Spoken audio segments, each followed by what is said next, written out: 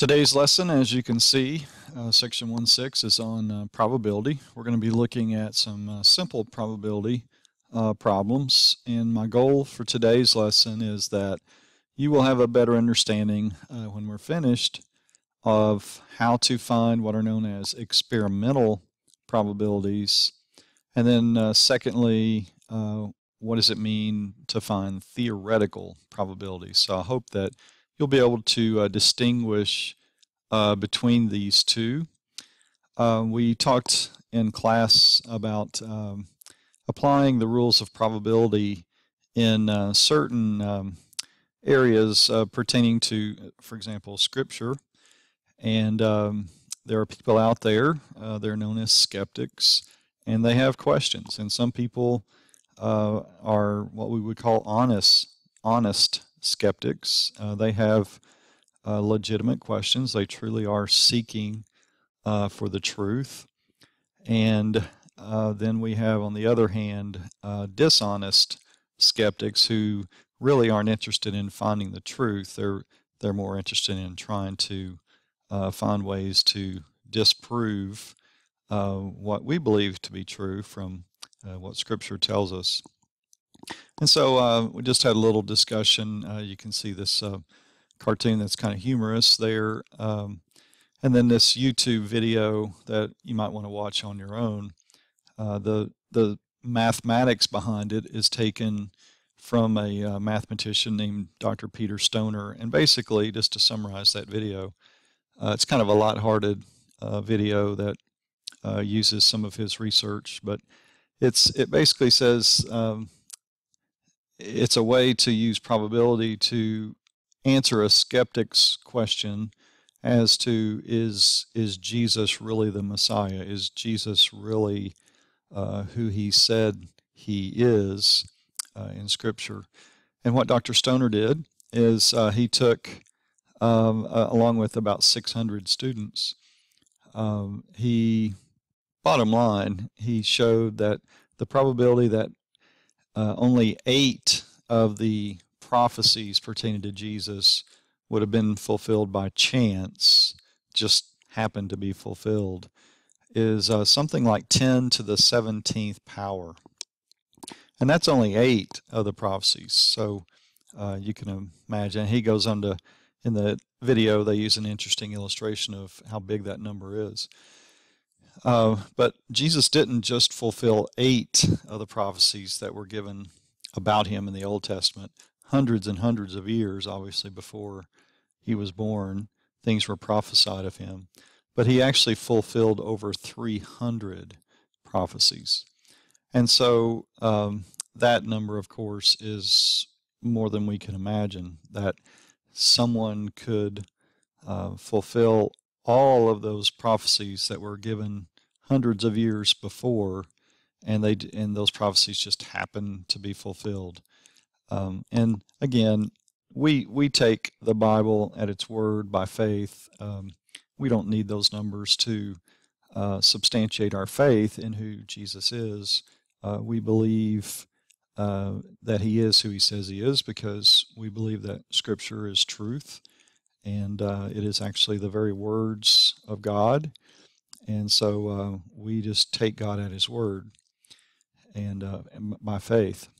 But again, sometimes you're dealing with people that you can kind of reason with them, try to give them the truth, and this is one way of trying to answer what a skeptic might ask about Jesus and the prophecies of Jesus. So kind of interesting. You can take a look at that if you'd like. Let's just jump in, and what I did with the class today, and I'll try to run through this with you. Hopefully you have this note sheet, this template. And what I did today is we just did an example of experimental probability. So I have the ability of rolling this number cube, and what I had the students do is just put a tally mark in the block every time a particular number showed up. And it's going to take a little bit longer for me using this board, but I just want to give you the idea of what's happening here.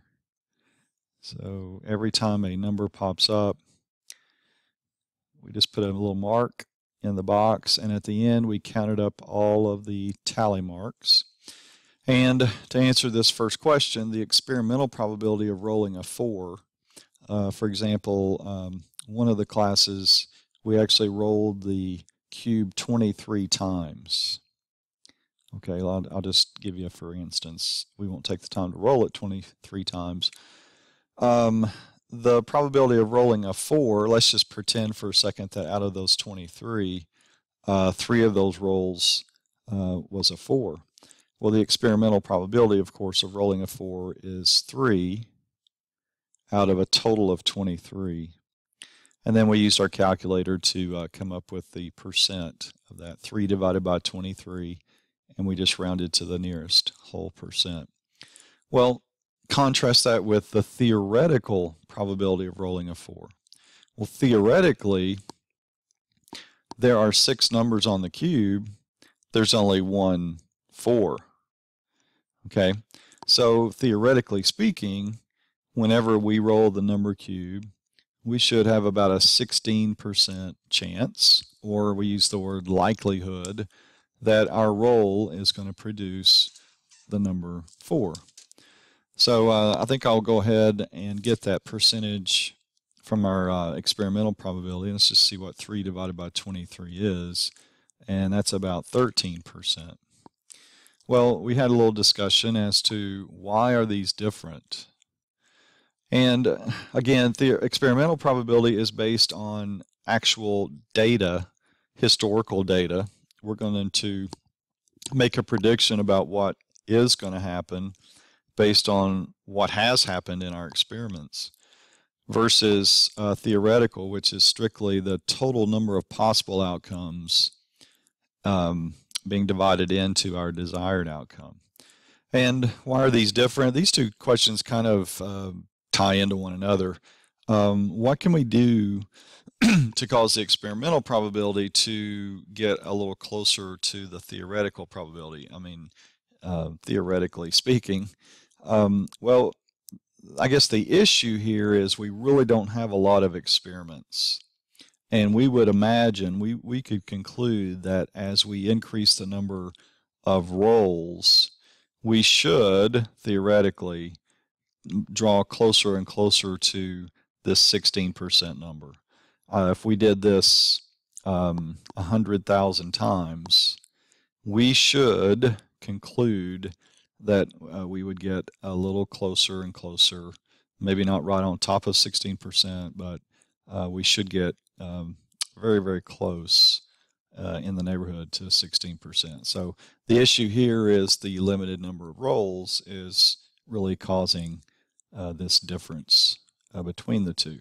So I hope you're getting an idea of experimental probability based on actual experiments, data, versus theoretical probability, the number of actual outcomes divided by the total number of possible outcomes. Okay, so let's just go ahead and start filling in some blanks. The definition of probability, I use the word likelihood. The likelihood that an event will occur. There are two types. We've already looked at them. So let's look first at experimental.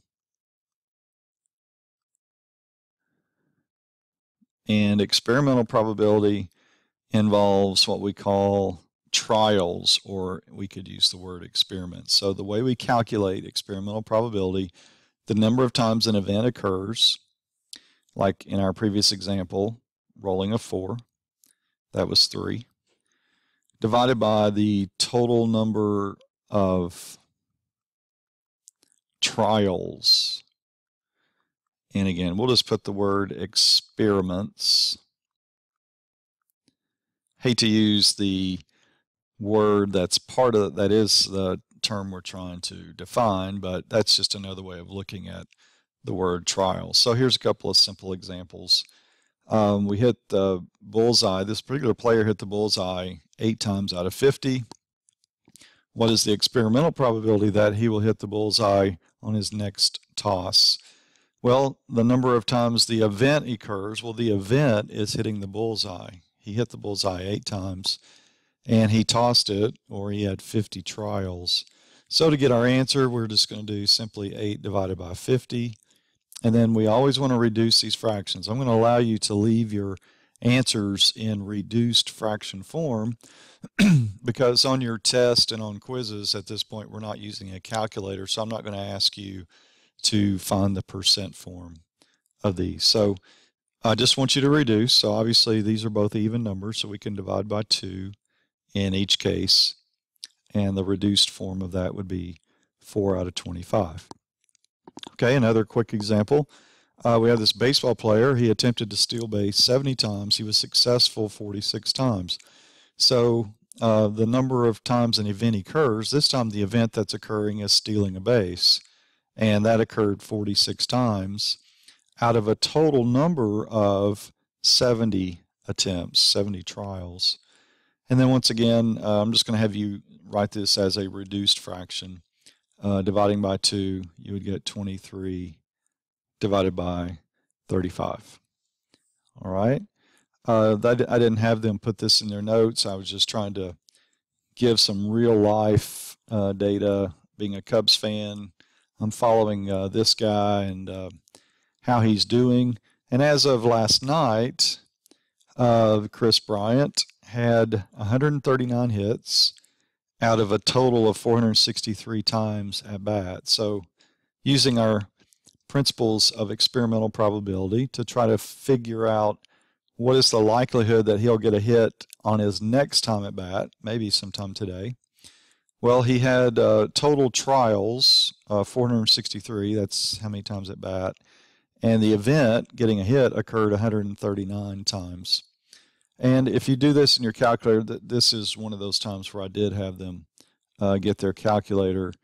And for the first 3 decimal places, it was 0.300 and then some other numbers. But in percent form, we just said that he has a 30% likelihood of getting a hit the next time he bats based on his history so far this year. Now this is based on his current season stats. Okay, just another example of experimental probability. Okay, well now let's switch gears and we'll talk about theoretical probability.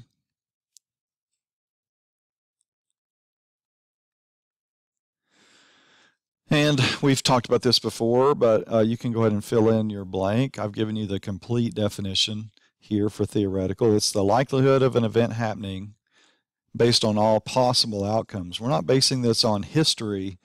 We're just basing it on all the possible outcomes. So here's an example, real easy one. What is the theoretical probability of getting an even number when you roll a number cube? This number cube has 6 sides, and those sides are numbered 1 through 6.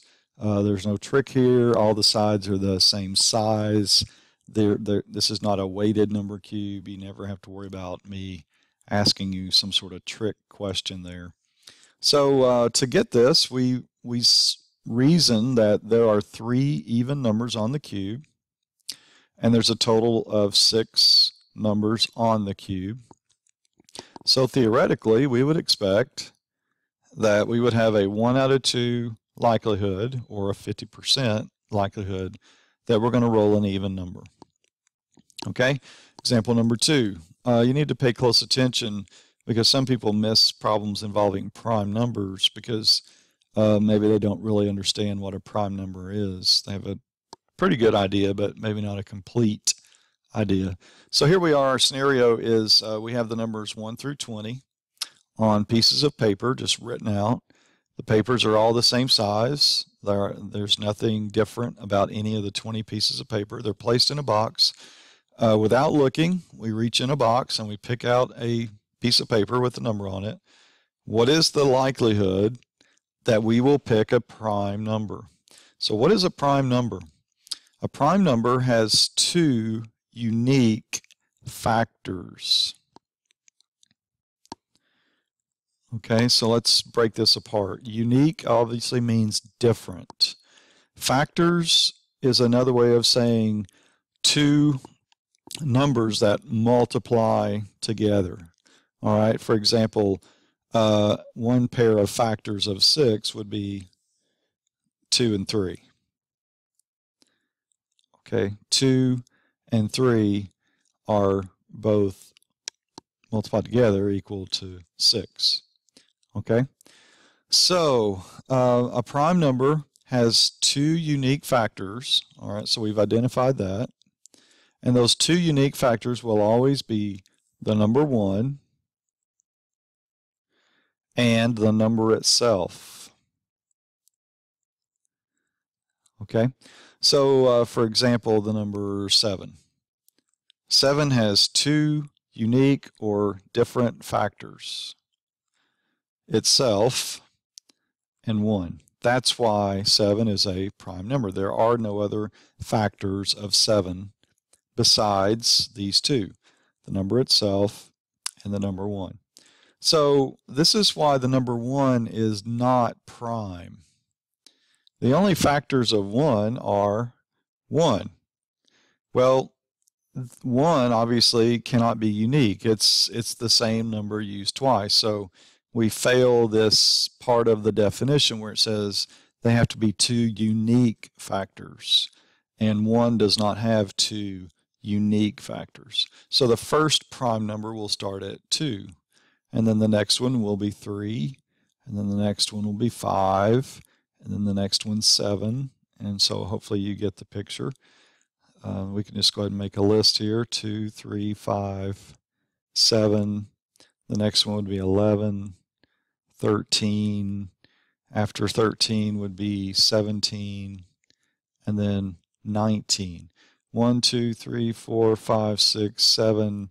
Looks like we have 8 prime numbers in the box. All right, and we have a total of 20 numbers.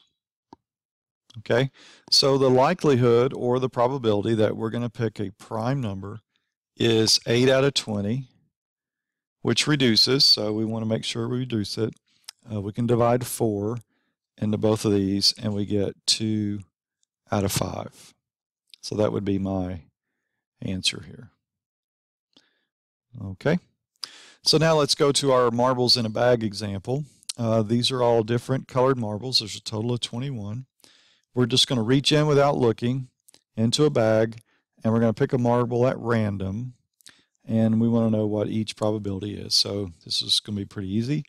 The denominator, of course, is going to be 21. That's the total number of possible outcomes. The likelihood that we're going to get red is the number of reds, 9, divided by the total possible, which is 21. And then, of course, we want to reduce. And so 3 goes into both of these, and we would reduce that number to 3 out of 7. The probability of green, there are 5 greens, total of 21 marbles, and that doesn't reduce, so we'll leave our answer as 5 out of 21.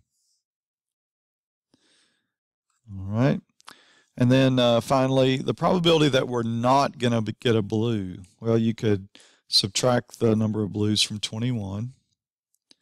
That would be 18 out of 21. And then reduce. We get 3 goes into both of these, and 3 goes into 18, 6, and 3 goes into 21, 7. So pretty simple. Just basic probability rules. And hopefully now you understand a little bit about the difference between theoretical probability and experimental probability based on data. Okay, and so I hope that helps with this assignment. Check out RenWeb for the homework, and let me know if you have any questions.